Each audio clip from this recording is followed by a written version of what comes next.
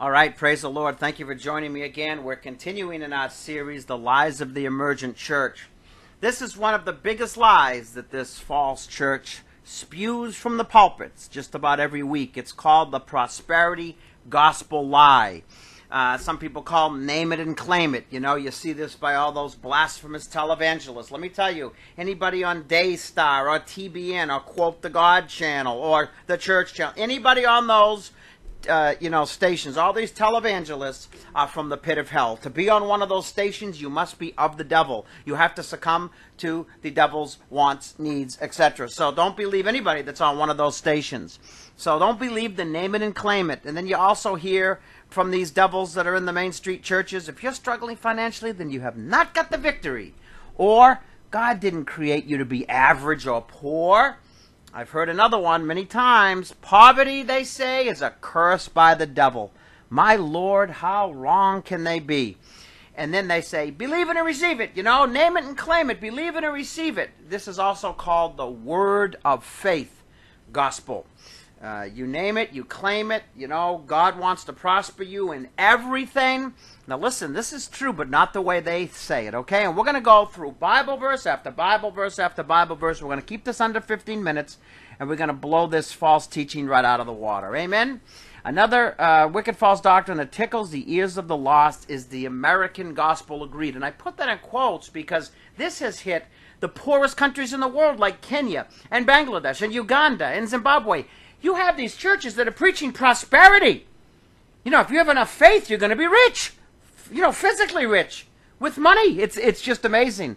It's also called the health, wealth, and prosperity gospel. So we're going to just talk about the wealth and prosperity part of it today. I'll get into the health gospel, the false health gospel tomorrow.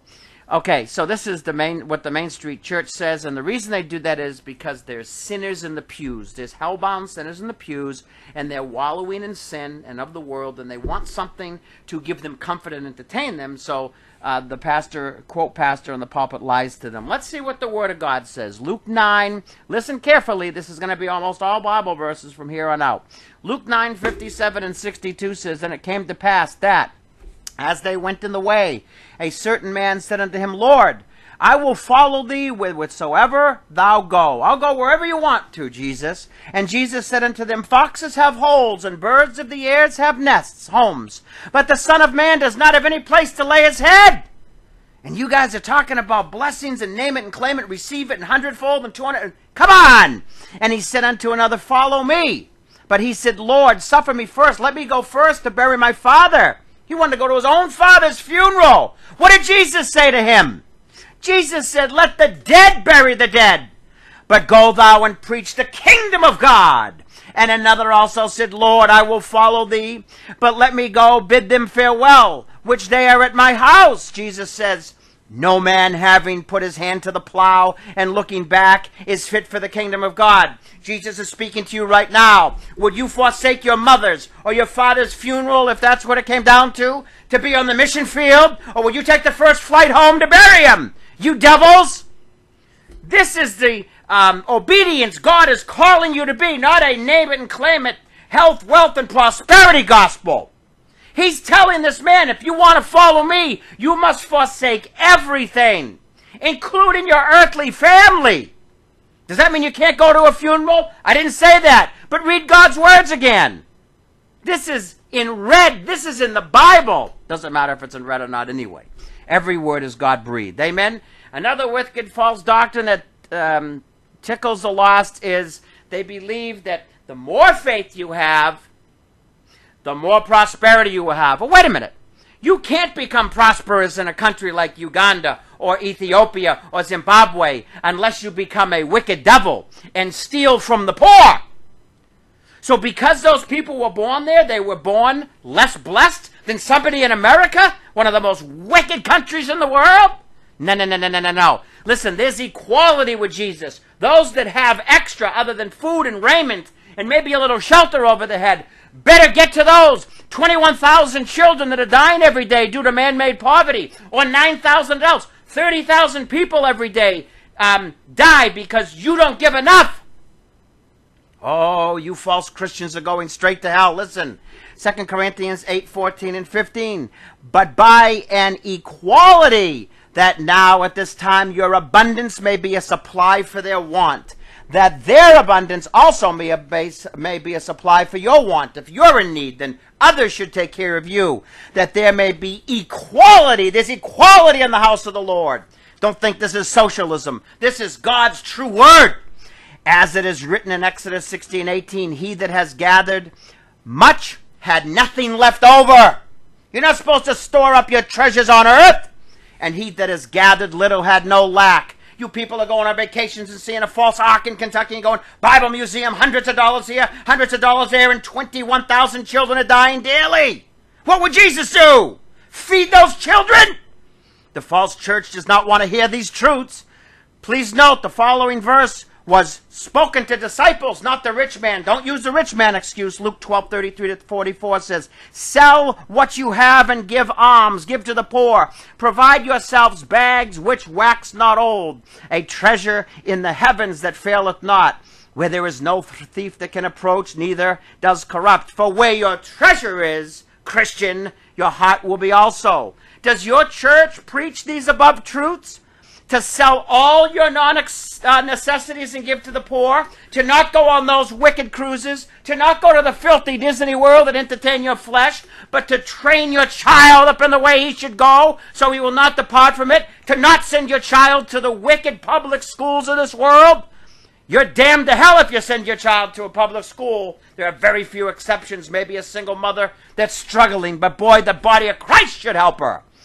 The wolves in the pulpit won't tell you these truths below. Listen, Acts 2:44-45. And all that all that believed were together, the Christians, and they had all things in common. They never claimed, this is my car, this is my house, this is that, and sold their possessions and goods, and parted them to all men, as every man had need. But not you, quote Christian. You're going to name it and claim it. You're going to receive the blessings while the whole rest of the world starves. While the 21,000 children under the age of 5 years old die in their mother's hands in Kenya and Asia, Africa, wherever. Right? You don't care about them, though. It's not your fault, right? The Bible condemns you. This is the inspired word of God, is it not?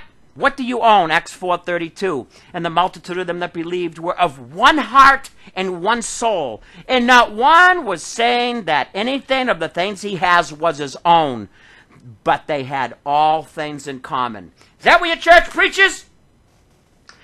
If these commands were spoken in the, quote, church, the entire place would clear out. I will challenge anybody. I'll come in front of your church and I'll preach the true gospel. Any pastor out there that's a word of faith, a false pastor, I will come and preach in front of your congregation, and I will debate you in front of your congregation, and we'll preach the true word of God. You'll lose every one of your members because you're a wicked devil, a sinning devil.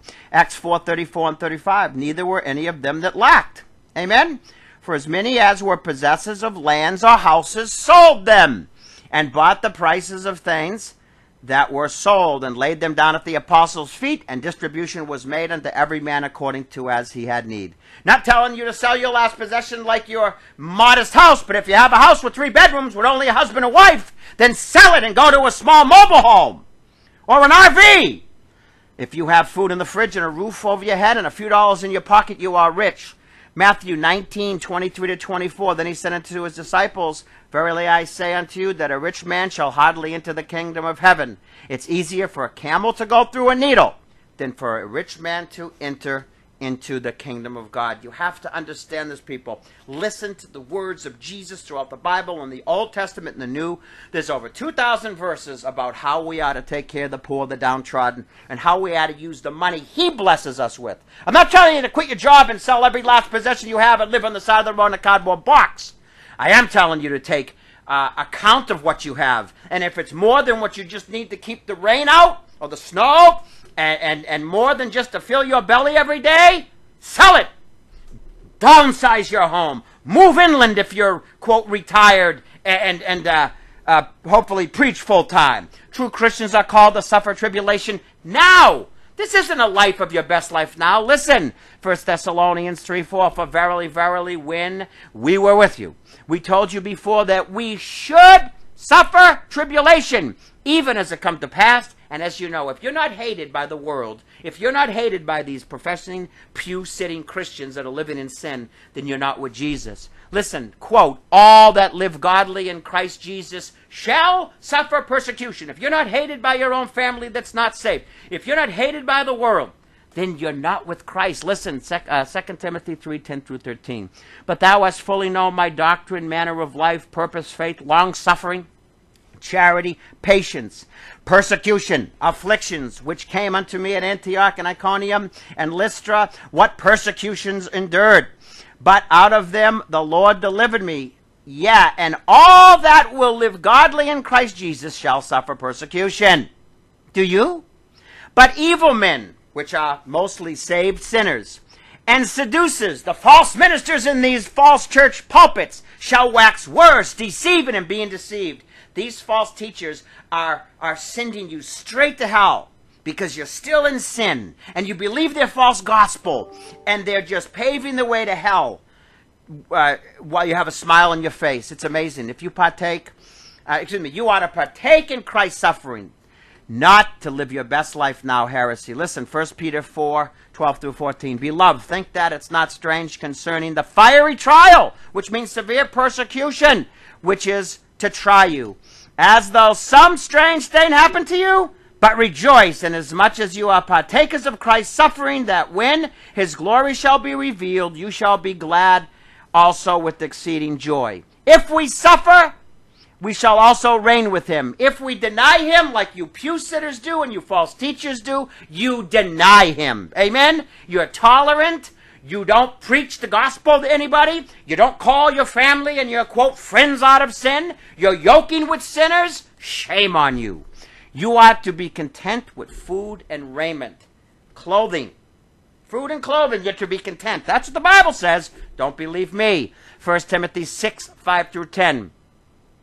Perverse disputings of men corrupt minds, and destitute of the truth. Listen closely. Supposing that godliness is great gain. Did you hear that? Supposing that gain, material things, is godliness. It's insanity. From such, the Bible says, withdraw yourselves. Do not eat with them. Do not sit with them. They're wolves. But godliness with contentment is great gain. Hallelujah. For we brought nothing into this world, and it is certain that we can bring nothing out. And having food and clothing, let us be content. You people aren't content. You're trying to live the American dream. Hey, listen, there's nothing wrong with wanting to make more money. But if it's to go on that wicked trip across country or overseas, if it's to go to wicked Disney World, if it's to go to see a wooden ark or a Bible museum up in Washington, D.C., you're wicked. If it's wanting to make more money and you don't have to sacrifice any of your faith, and you're going to give that money to the poor other than what you need to keep the rain out and to have food in your stomach, yeah, you can have a few months maybe left over in case a rainy day, in case you lose your job. But if you got a $500,000 401k, I'd be trembling. But verse 9, but they that will be rich fall into temptation and a snare, and into many foolish and hurtful lusts, which drown men in destruction and perdition, which is hell. For the love of money is the root of all evil, which while some coveted after, they have erred from the faith. Did you hear that? They were in the faith, now they erred from the faith. And what happened to them? They pierced themselves through with many sorrows, heading straight to hell. You must have pure, one of my favorite verses in the Bible, you must have pure and undefiled religion to get into the kingdom of God. And everybody likes the first part of James 1:27, although most don't obey it. But you must have you must be morally unblemished. Amen. Listen, and you must keep yourself unspotted, which means sin-free from the world. Listen, James 1:27 says, pure religion and undefiled before God and the Father is this, to visit the orphan and the widow in their affliction. There's the command. You must take care of the orphan and widow. You don't have to necessarily physically go visit them in Kenya or Uganda or Ethiopia or Bangladesh, wherever, China. But you have to support those that do. So that's the first part, but nobody wants to read the second part because you're in these false churches that tell you that you're saved in sin. It's wicked. Listen. And to keep yourself unspotted. That word unspotted means sin-free, unblemished morally from the world. To keep yourself unspotted from the world. The name it and claim it, the prosperity, the emergent church gospel, the word of faith gospel, they're all the same. They have crept into 99+% of the churches today. And if you're believing this gospel, I pray, false gospel, I pray you come out of it. I could have put hundreds and hundreds and hundreds of more verses here. I'm going to end it here to keep it as short as I can. But I plead with you, if you're believing these wolves, if you haven't sacrificed every ounce of yourself to God, if you haven't crucified yourself with Christ and living the afflicted life that he did, read Isaiah 53. If you're not living that life, then you're not with Christ. If you're not hated by the world, especially the professing Christians that are sitting in these false pews, then you are not with Christ. It promises you that in the Bible. Amen? Thank you for listening. To Jesus be all the glory. Don't forget, he's not just Savior, but he's Lord, and you must obey him till the end to be saved.